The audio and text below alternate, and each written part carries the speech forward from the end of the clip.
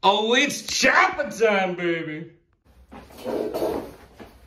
Hey, thank you for tuning in to my very first YouTube episode. Now, you may know me from Chopper Josh's Garage on TikTok, but if not, nice to meet you. I'm Chopper Josh, pleasure's all yours. I like to party and build shit. So if you're not following me on TikTok, then you can see here that for the first build of my YouTube channel is this butthole blue softail frame sitting behind me. Now we are going to be turning this 1987 softail into a very tiny hardtailed chopper.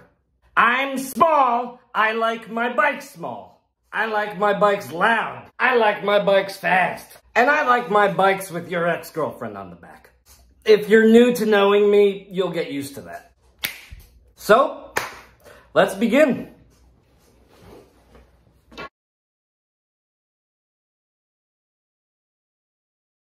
So the first question to address from the vast majority of my TikTok followers is why even hardtail a softail frame? So I'm just going to start out by saying about 87% or so of people who ride Harley Davidsons nowadays have no clue that Harley Davidson frames back in the day actually came from the factory hardtailed. No rear suspension whatsoever, terribly uncomfortable seats, and the new proud owners of these hardtailed Harley Davidsons would take them all the way across the country without complaining. Crazy, right? Why, you might ask? Because from the 1960s, the testosterone level in this country has dropped a plummetive 87%. Not even kidding. Google it. And, you know, softails aren't even that soft, man. They suck. You can put a really comfortable seat on a hardtail frame or keep the junk stock seat on your softail frame, and you literally could barely tell the difference. So, some of the reasoning behind why people like me hardtail softail frames is 1, they just look badass. And 2, the amount of weight that this thing sheds just from being hardtailed. This frame weighs like 150 pounds. But all this is gonna be gone. We're obviously gonna get rid of the shocks. This giant 1/4-inch slab of 20-pound steel. These giant tail section cast pieces. And this giant 30-pound swing arm. And replacing it with this 12-pound piece of freedom. Yeah, just this little beautiful angle of chopperometry literally weighs less than just the softail shocks. Right? That literally weighs less than just these. Not even including the rest of that. We're going to be cutting off more weight than your ex-girlfriend's surgery that you paid for.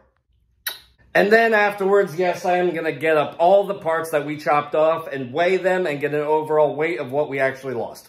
This is my second favorite thing to say. Let's fucking build shit.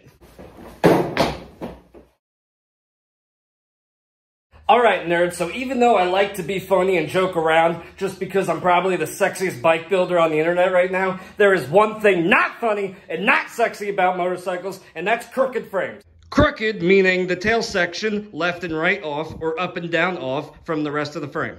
And trust me, guys, people will judge your work. The people who have never even done this, nor even an oil change on their own motorcycle, will judge every little bit of your build. Fuck them! So every once in a while, just to do it the correct way, you should measure. So clearly, this is not a weld-on hardtail kit for a softail frame.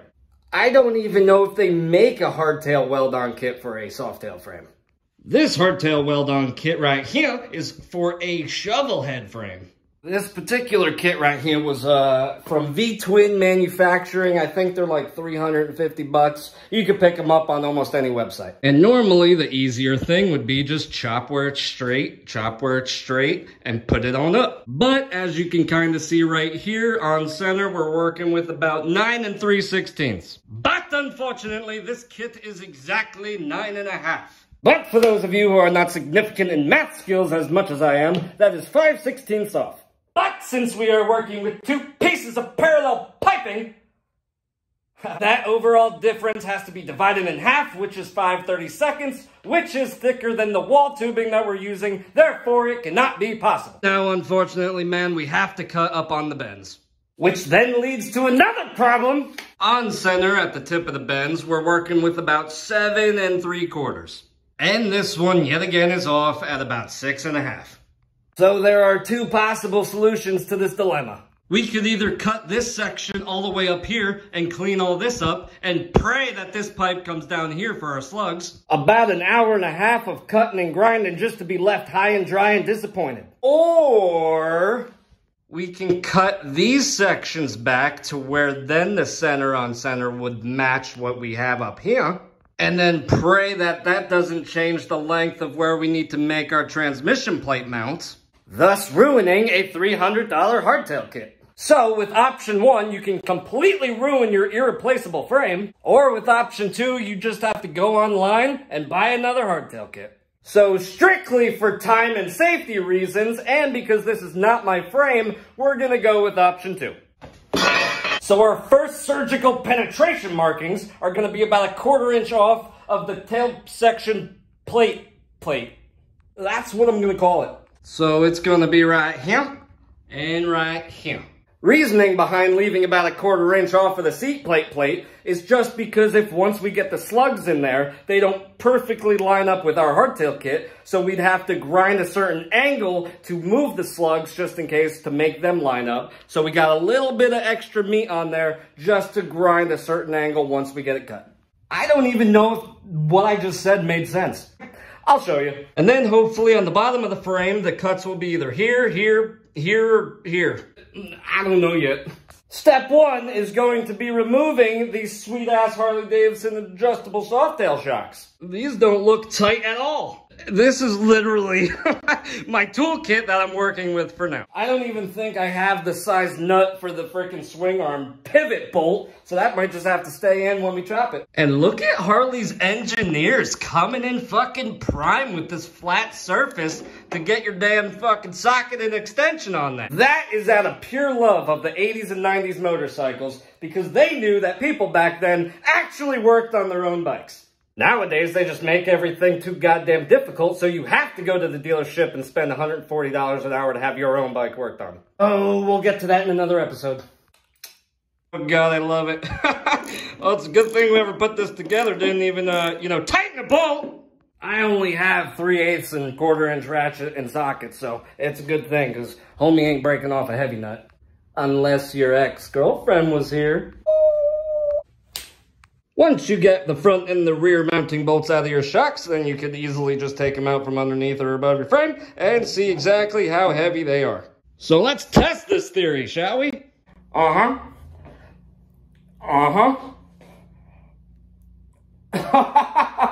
That is crazy!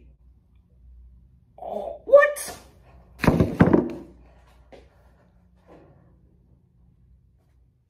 Oh my God. Just one shock.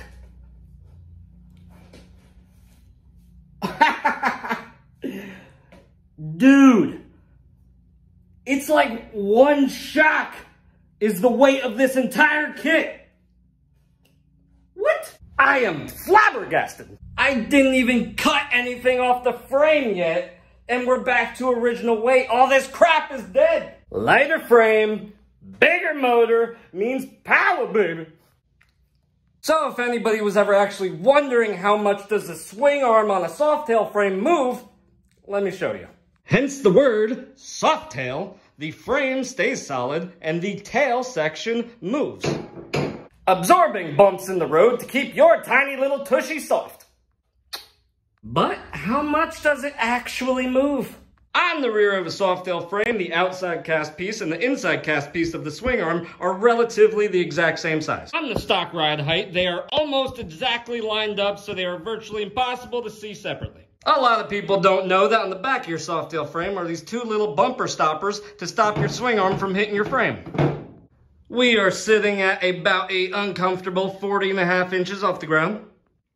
Stock height. And all the way collapsed. About 42.5.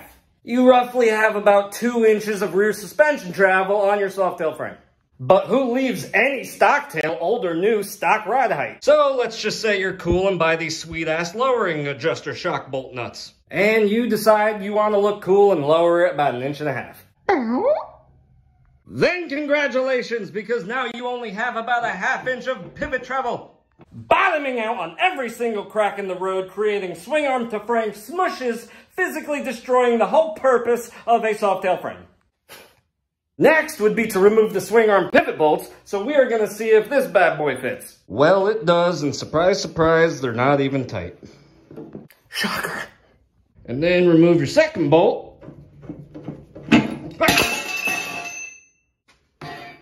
And obviously just make sure that no small children are in the area while you remove your swing arm pivot bolts. That looks better already. Oh, Jesus! Alright, man, so now that we got that 97-pound slab out of the way, it is time.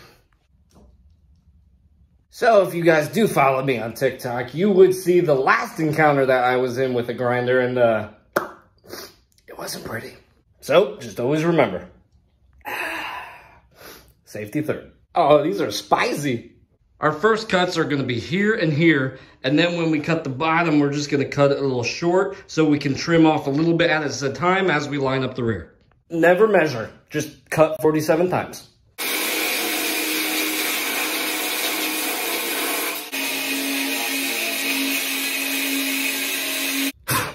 And next cut, just anywhere.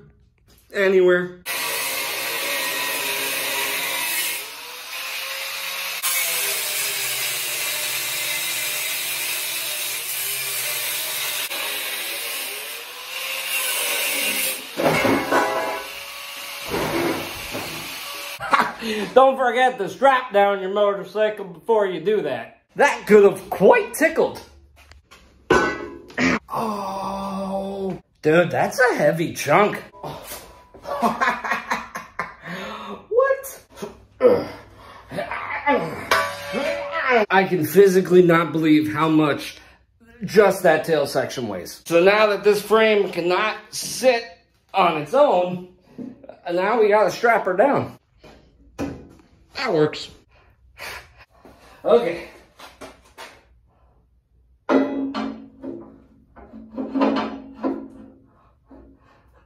Something like that.